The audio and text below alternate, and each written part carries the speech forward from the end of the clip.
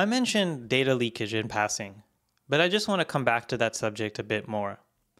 So I think it's a very important subject because you're likely to come across it as a machine learning practitioner. In fact, I've come across it approximately, I would say, in 75% or more of all the projects that I've worked on in companies. So it's really that common. And even on this data set, when we source this data set for this class, the way it's provided is that it's already segmented into train, test, and validation splits in case people want to, have a competition or make a competition somehow with this data set. And so we actually found that these images were crossing those boundaries. And so it just goes to show that even when you are preparing data sets for a competition, it's very easy to get this issue of data leakage wrong. And because it's very tricky to think about or to even detect. And so a lot of diligence is required to actually catch data leakage.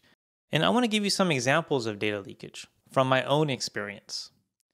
And so the first story I want to share is from Airbnb. So at Airbnb, we were working on a variety of models that predict various things that customers might do, such as book an Airbnb. And so there is a customer table, or there was a table of all users of Airbnb with all of, with various demographic data and other attributes that we use for predictive models. And on that table was a very convenient field called first booking date, which had the first booking date, the first date a user booked an Airbnb, if they ever booked an Airbnb. And this table had a date field on it, which this was a snapshot table. So every day this table was recreated. And so at some point, we were using this for many predictive models. And at some point, this data was refreshed such that people, the user table had first booking dates on it prior to before their first booking. So it kind of leaked information from the future. So for example, if I joined Airbnb in June, it would have a first booking date of whenever I made my first booking, let's say December, as of June. And so if I joined on the June data, it brought that information from the future, and it was extremely predictive for many things. And it was really hard to catch because, these type of things happen. So data pipelines can change, and you have to be careful of using data that's intended for analytics and reporting for machine learning. You have to be really careful about minding which data is being updated at what time. And I would say this is a very common culprit of data leakage problems, data being updated or database tables being updated in a way that is not necessarily compatible with machine learning. And the same thing happened there with models. There was a model about rebooking, our customers booking listings, and there was a field that indicated if an account was deactivated. And similarly, that was backfilled, and that created a situation where we had information leaking from the future. There's also an example I want to talk about a bit later is time series forecasting without a blackout window. I won't linger too much on that, but I just want to bring it up that I've seen this happen at almost every place I've worked, and we'll get into that. At GitHub, we actually had models that were language models that were being trained on code, and as you might imagine, even in different repos, there tends to be duplicate code because code, people use each other's code. There's a lot of copy and pasting of code, or some languages we vendor code as libraries. And so we had a lot of nearly duplicate code across train and test sets, kind of similar to this data set where we have images that are almost the same because they're taken from the same camera.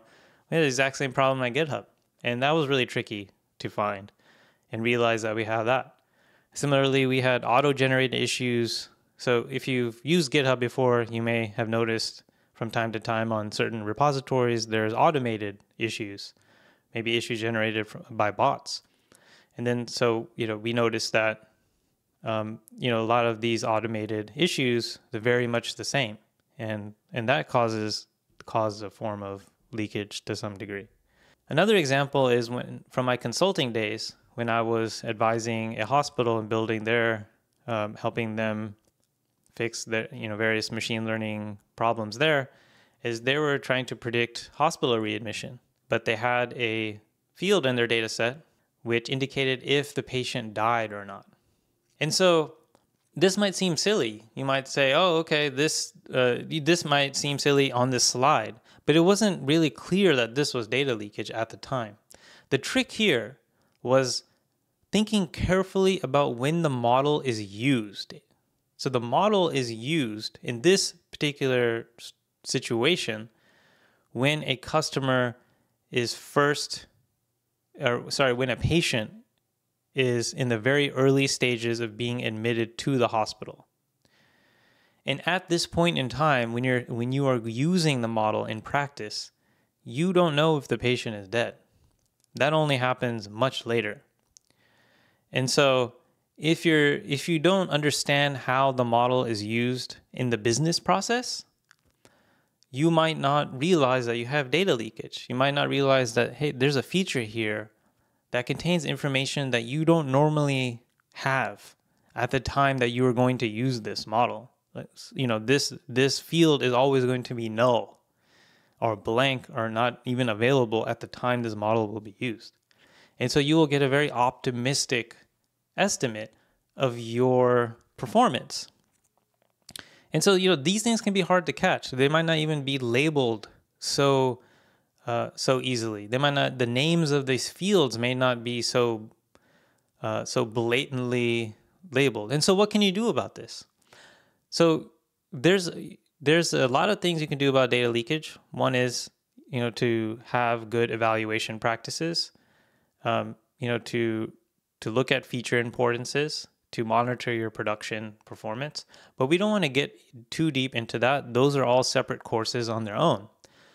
But I just wanted to mention data leakage in this sense so that you can have an awareness and think more about data leakage, including the kind of data leakage that we have discussed in this course with respect to images from the same camera not crossing boundaries.